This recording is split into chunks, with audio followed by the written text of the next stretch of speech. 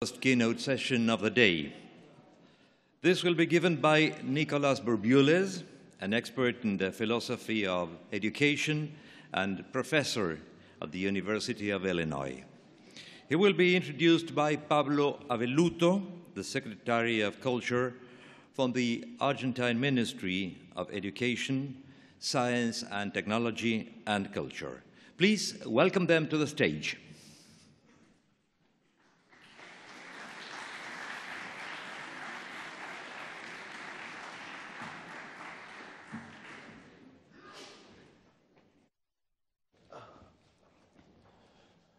Buenos días.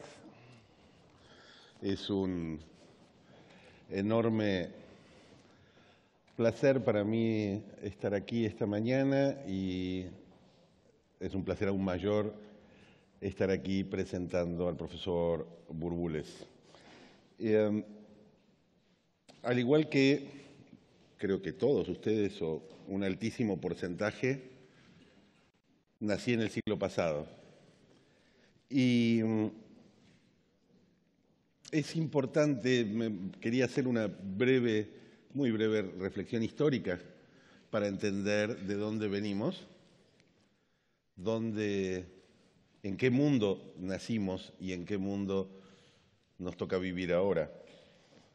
En el siglo en el que nacimos, en la segunda mitad de ese siglo, vivíamos en plena Guerra Fría,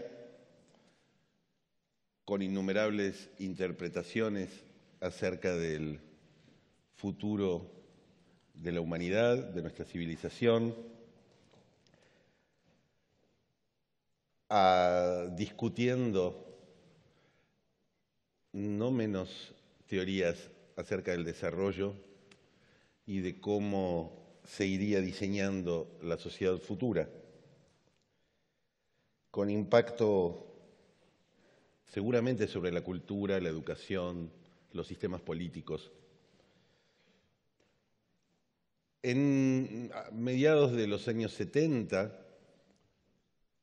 un joven compañero mío, niño, yo soy del 66, ahí estaba en tercero o cuarto grado, trajo una calculadora electrónica al aula y nuestra maestra estaba entre fascinada e indignada, porque pensaba que, tal vez con razón, todos los niños, en cuanto tuviéramos acceso a las pequeñas calculadoras portátiles, dejaríamos de saber sumar, restar, multiplicar y dividir. Al mismo tiempo que la revolución tecnológica fue avanzando sobre cada una de las esferas de nuestra vida social y de nuestra vida personal, fue surgiendo, como suele pasar ante las grandes transformaciones de la humanidad, un pensamiento nostálgico, una idea de que el mundo era mejor antes de que esta revolución sucediera y que de lo que se trataba en distintos ámbitos era de generar la mayor distancia posible con ese impacto para mantener la pureza perdida, seguramente, supimos después, imaginaria pureza perdida, imaginaria pureza de aquellas etapas anteriores a esa revolución tecnológica. Aún hoy hay quienes imaginan que hay que impedir que los niños lleguen al aula con sus celulares, algo que no existía cuando la mayoría de nosotros iba a la escuela, o era alumno en la secundaria, o incluso cuando estaba en la universidad. Esa nostalgia de una suerte de mundo, de un paraíso perdido, es enormemente peligrosa porque la tecnología sigue estando allí, sigue avanzando y mal podemos imaginarnos espacios dentro de nuestra sociedad en los cuales carezcamos de su presencia. En ese sentido, para mí es enormemente oportuno en este foro donde tantas personas tan prestigiosas, tan relevantes en cada uno de sus países, se han reunido para debatir el mundo de las ideas, el mundo del pensamiento y los enormes desafíos que tiene para todos nosotros. Si pudiera decir mi opinión, les diría que el principal desafío es abandonar toda nostalgia de aquello que perdimos. No hay ninguna posibilidad de volver atrás, no hay ninguna posibilidad de inventarnos un túnel del tiempo. Tal vez los de mi edad se acuerden de aquella vieja serie de televisión en la cual una pareja, los protagonistas, volvían al pasado con la intención de corregirlo. No podemos hacerlo, como no podemos hacerlo con nuestras propias vidas, no podemos volver atrás e impedir aquello que ya ocurrió, aquello que está ocurriendo y aquello que está teniendo un impacto enorme sobre el modo en el que vivimos, nos relacionamos, pensamos los seres humanos. Quiero presentarles al profesor Nicolás Burbules, que es profesor en el Departamento de Política Educacional, Organización y Liderazgo en la Universidad de Illinois, en Urbana-Champaign, en los Estados Unidos de América. Sus áreas principales de investigación son la filosofía de la educación, la enseñanza a través del diálogo, la tecnología. A lo largo de sus trabajos, el profesor Burbules describió la tecnología como ubicua. Está en todas partes. En tiendas, en colegios, en bibliotecas, en casas. Está siempre con la gente. A más de uno de ustedes les habrá sucedido como me sucede a mí, que si salimos a la calle sin el celular, sin nuestro teléfono móvil, sentimos que estamos saliendo desnudos o que nos estamos perdiendo algo enormemente trascendente. Afirma que necesitamos entender la curiosidad de los jóvenes y ayudarlos a comprender sus elecciones y las consecuencias que ellas tienen. Lleva escritos y publicados más de 16 libros y 200 artículos periodísticos y capítulos de libros, muchos de ellos traducidos a diversas lenguas.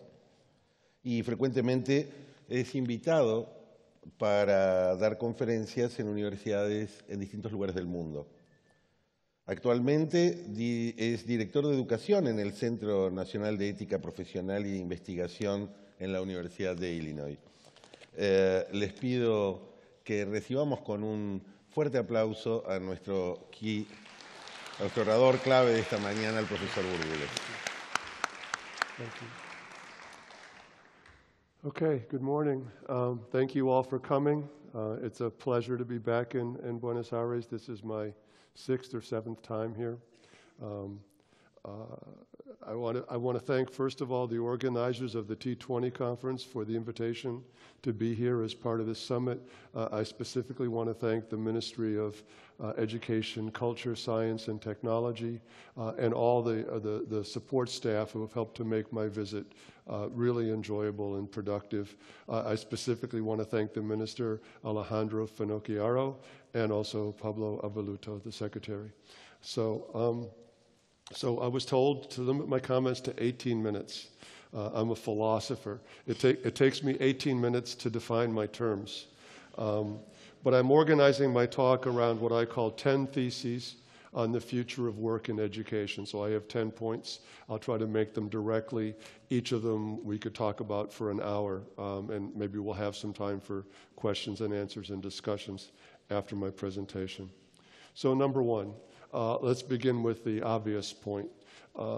It's no longer possible to simply get a degree and then work for the next 30 or 40 years in a particular career. That's not the map of work for most people today. Jobs are changing. Some jobs are disappearing. And any job requires ongoing learning and retraining and further development as the nature of the work, the knowledge, the technology around the work changes. So in America, we have a process that we call continuing education. It's part of the process of helping people in work and in jobs develop their skills. I call it continuous education because it's not just a one-time intervention. It's an ongoing, continuous part of the work life itself, and I'll say more about that. So that's the first point. Second point is, if you look at it this way, then what is the foundation of learning that prepares you for a life of lifelong learning? What are the things that you need to learn in order to be a lifelong learner? I don't think that we think about this enough in educational contexts. But I think one piece of that is learning to engage with technology and the resources and knowledge and opportunities for learning that technology presents in an ongoing and a productive way as part of one's life. I'll say more about that in a second. As Pablo mentioned, I've talked before when I've been here about what I call ubiquitous learning. It's a pretty simple concept, which is when people have mobile devices, they carry the internet in their pocket, they have pervasive wireless connectivity. Learning can become an anywhere, anytime opportunity. It isn't just limited to the formal context and institutions of education.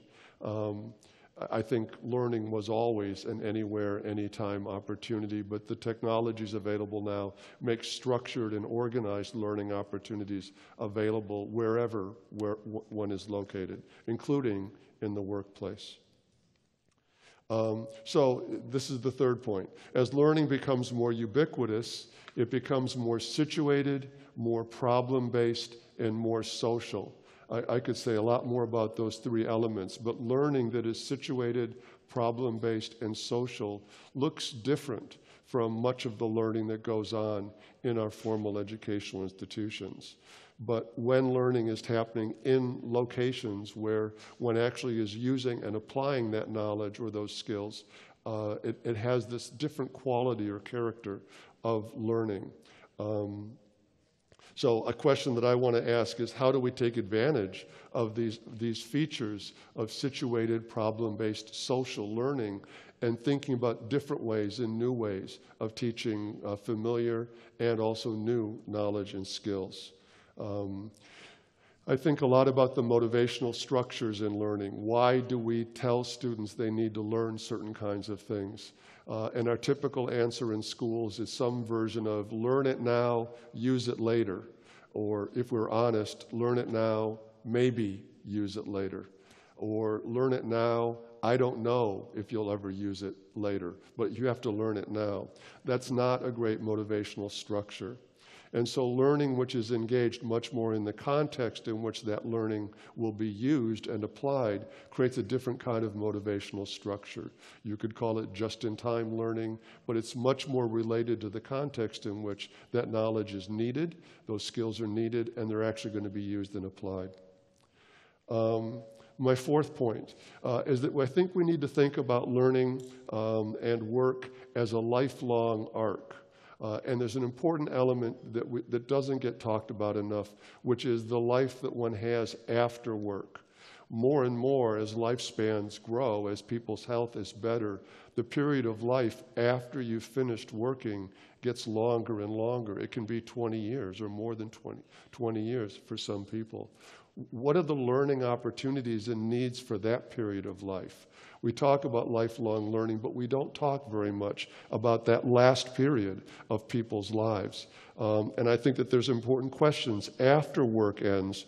What should be the learning goals for this period? How do we think about this process of learning as a continuous arc across the entire span of a person's life? And specifically, what makes post-work life productive and worthwhile? I think many people deal with the challenge of no longer working, something that they might have been very meaningful, very much part of their identity. It's taken away from them now.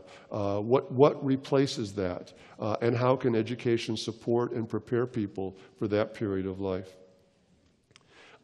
Fifth point, new media, social networking, Sharing, a culture of sharing and shared knowledge and collaboration are also part of this changing work environment.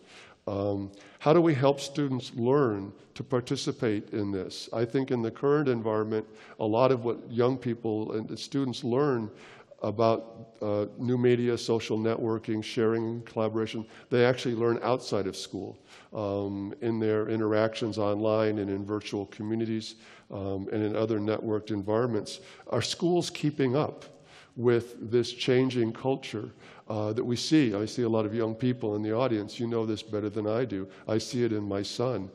His relationship to technology, his relationship to other people mediated through technology just looks very different than I think some of our traditional models of learning. And I'm not sure schools are keeping up with that new context. Point number 6. The relationship of learning to work is also changing, and I've already touched on this. I'll say a little bit more about this.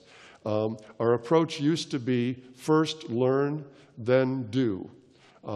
Learning is seen as the preparation for the real activity that you're being prepared for, whether it's work or citizenship or other aspects of life. Not everything is about work.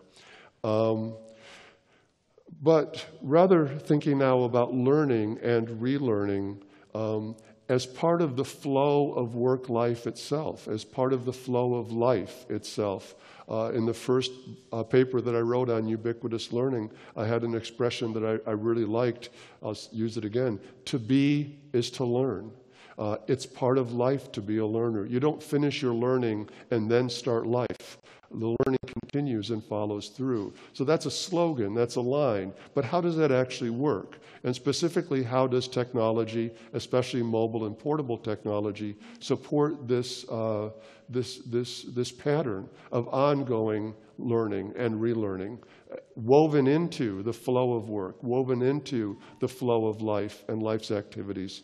Again, not only work, but citizenship, parenting, and all art, culture, travel, all the other things that are part of life, part of a complete life, during, and again, as I said, after the cycle of work is over. 7, a key part of this, it seems to me, is setting personal goals and self-direction, taking responsibility for your learning. That's a key part of being a lifelong learner. It isn't just a question of overt structures of support or, motivation that structure and guide and motivate what you are going to learn, but taking responsibility into adulthood to drive and develop your own learning. What does it mean to do that? And how do you learn to do that? Some of this is in response to changing work demands and opportunities. Some of it is in response to one's changing interests as a person, the things you care about and want to do when you're 30 or 40 or 60 years old are not the same as what you want to do when you're 18 years old. And life, as I've said a couple times now, goes through different kinds of phases. Education's not all about work, but how does learning support how does one take responsibility for learning that supports and helps to drive this changing pattern of development and growth over the course of one's life? One piece of this is point number 8, is what we call in English metacognition. That is the ability to reflect on and understand and think about your own processes of thinking, your own processes of learning.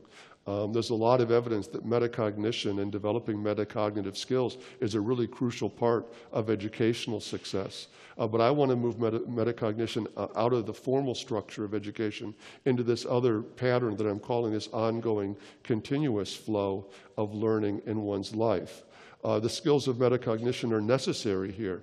Understanding what you know, understanding what you don't know, understanding what you need to know or want to know, understanding how you learn and how to manage and direct your own learning when there isn't necessarily a teacher there to direct and guide and motivate you, is a crucial part of what it means to be a lifelong learner. And as I've said now a couple of times, we need to think about the development of the lifelong learner as itself an educational goal.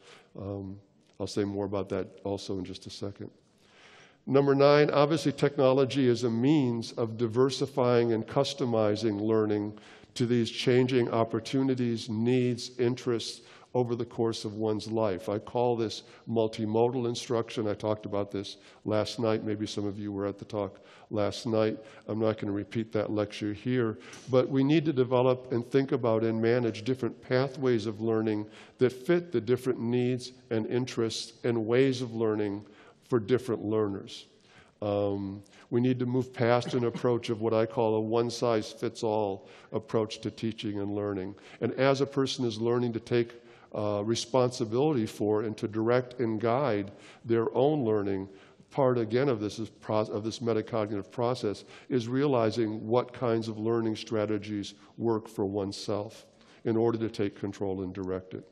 And finally, number 10, the workplace itself, the changing workplace needs to become itself a learning environment. I think part of this is for learning environments to be more closely networked with other learning environments, and in my field I will say especially universities. I'm looking at this more from the university side. I've been pushing for several years now the idea at my university and other places that we regard our relationship with our students as also a lifelong relationship. That at graduation, instead of saying goodbye, good luck, have a great career, we say something different. We say, we want to be part of your life. We want an ongoing relationship with you throughout your work life, and as I've said, and beyond. You will always be a student of this university. You will always be a member of this knowledge network and learning community. And we want to continue a relationship with you, formally and informally, throughout the course of your life. What does it mean for universities on their side to offer that kind of ongoing, lifelong relationship? And what does it mean for people who are in the workplaces and other environments to participate in and make those connections and links productive for people?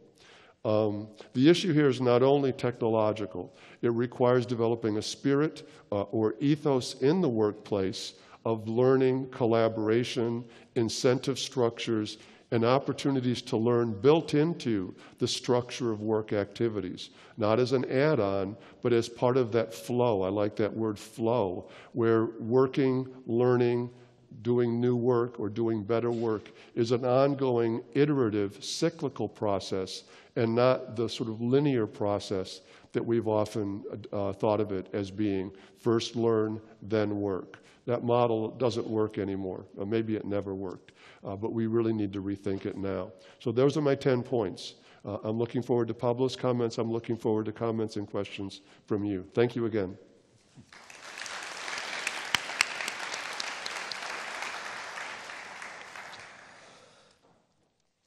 My first question, mi primera pregunta. Okay. No, I will speak in Spanish. Okay, great. I feel more sure. Mi primera pregunta es, ¿cómo se produce o cómo puede producirse estas transformaciones que estás señalando entre este estado de algún modo congelado de la educación previa a la ubicuidad de la tecnología o de la información a esta nueva propuesta que nos estás contando? Sure. So I won't begin another lecture, but I'll make some comments about that. One is, I think teachers need to change. I think teachers need to think differently about their work. I said this last night, maybe some of you heard this. I think one of the things that I've been hearing now about technology and education for at least 30 years is that computers are going to replace teachers. And I know that there are teachers who are concerned. We see it certainly in other occupations that jobs are disappearing as robots or AI take on the activities and work that used to be done by human beings. That's a real problem, and the consequences of people's lives who suddenly their job no longer exists is, I think, a real problem for society, not only Argentina, but the US and everywhere around the world. Is there a danger of that happening to teachers? I personally don't think so. or at least I don't think necessarily so. I think it's within teachers' control to become even more relevant in the context of technology-based learning. I think that teachers can develop a central role, an indispensable role, as live, knowledgeable, skilled human beings to be part of the process that helps students to navigate the world of technology-based learning, both inside and outside the classroom in the school. But there are things that are necessary for that to happen. One is, I think teachers need to change the ways they think about teaching and learning, changing them from the ways in which maybe they were trained initially as teachers, certainly different from the ways in which they learned when they were students in schools. I've tried to go through some of this even myself. I'm older. But I think teachers need to be willing to change and even give up certain assumptions about what teaching and learning is. It's changing. And again, I won't turn this into another lecture, but what I'm calling multimodal teaching and learning is one of the ways in which I think it's changing. Second, the second main point is I think that teachers need to see their roles more in terms of partnerships. If I'm right that ubiquitous learning is a networked, distributed system of learning within both formal and informal learning contexts. Traditionally in education, we define formal education and informal education as two different spheres of activity. Part of my argument is that distinction is blurring. And that learning opportunities now extend across both formal and informal contexts. So one challenge for teachers is to see these other contexts as opportunities to extend the learning of the classroom out into other spaces and to take learning that's happening in those other spaces, the home, the workplace, the online virtual community, the coffee house, whatever it is, and bring that external learning as a resource into the classroom. So it means both seeing the school and these other places as networked with each other through mobile technologies, portable technologies, but also to see the participants in these other venues, parents, employers, other people in other places, participants in online or social media spaces, as partners to them in developing a broad and inclusive and effective learning environment. That's not the way teachers have traditionally thought about their role. When I first started in this business, the classic idea was the teacher went in their classroom, they closed the door, and that was their kingdom. That was their domain, and they controlled everything that went on there. That obviously isn't possible anymore. It isn't possible when the students have phones with them. It isn't possible when students are looking out the window or thinking about something that they read online, or they're looking forward to catching up on their Facebook page or whatever. The physical boundaries of the classroom are not the teacher's domain anymore.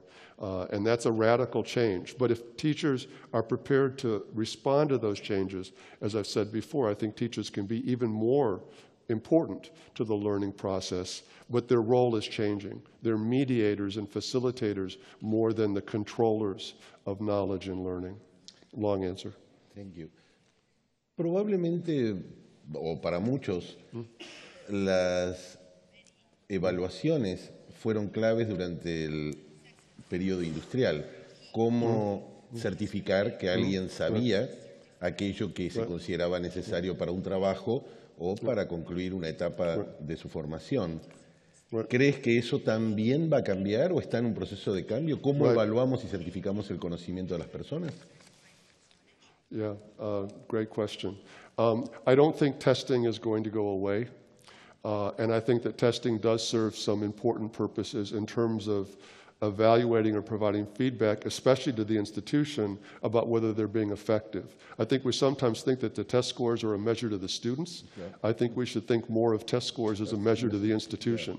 Yeah. And if the students are failing the test, somebody is failing. I'm not sure it's the student. That's the first point. I also think, yes, in terms of what I've been talking about, we need to have assessments that are, a test is a specific assessment at a particular point in time. And this idea of what I'm talking about is learning as an ongoing and continuous process requires other ways of assessing effectiveness. And one major assessment will be the ways in which that learning is being used in the workplace or other places. And if it's being used effectively, That's the sign of success. That does, again, requires a rethinking of what learning is for. Learning is not for performing well on tests, although sometimes we think that way and we talk that way. That's not what learning is for. That's never what learning was for, but it's certainly not what learning is for today. Te voy a pedir que se lo digas a mi madre. Okay? Yeah. Muchas gracias, estamos en tiempo. Y quiero agradecerle muchísimo al profesor Burbules. Espero que haya sido de interés para ustedes esta intervención y simplemente que sigamos continuando con las actividades del T20. Gracias. Thank you.